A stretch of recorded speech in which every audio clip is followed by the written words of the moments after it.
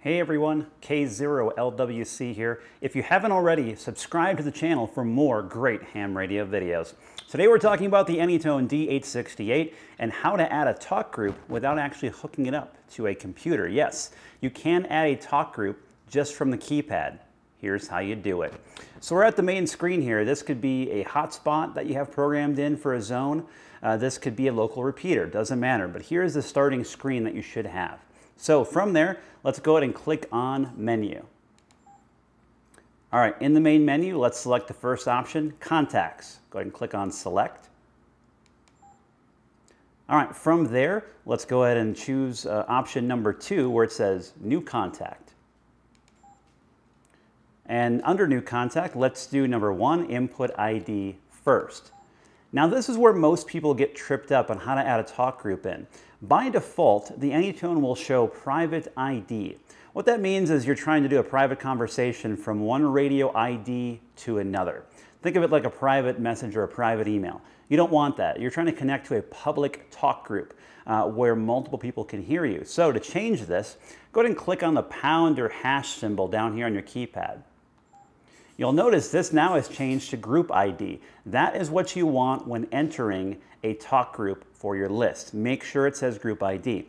So let's go ahead and add in 3112 as our talk group. Once you've added the talk group number, go ahead and click on Confirm.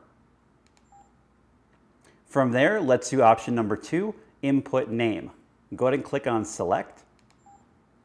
From here, this is the Denver talk group, so I'm going to go ahead and pop in Denver for the name of the contact in the list. So D-E-N-V-E-R. All right, so once you have your talk group named, go ahead and click on Confirm.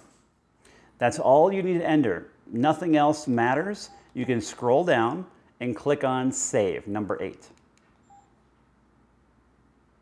All right, that contact is now saved. So let's back out, and we're back to our main radio menu screen here as if you were on your local repeater or maybe on a hotspot. So let's go ahead and click the shortcut, and let's click on List. You could also go in here and do Contacts.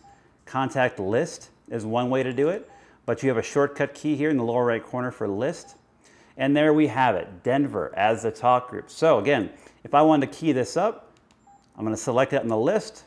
Scroll down to number 3, go ahead and click on Select. It says Contact Selected, and I go ahead and key the radio, and now you see I'm keying 3112 Denver as the talk group. Also notice it does say Group Call at the bottom. That's also very important. You want it to say Group Call, remember that. You do not want it to say Private. If your contact says Private Call down here, you have not entered it correctly. Make sure it says Group Call. There it is. That's as easy as it gets for adding a talk group on the fly from the keypad. If you have any questions, drop me a comment down below. And don't forget, smash that subscribe button for more ham radio videos. Catch you again next time.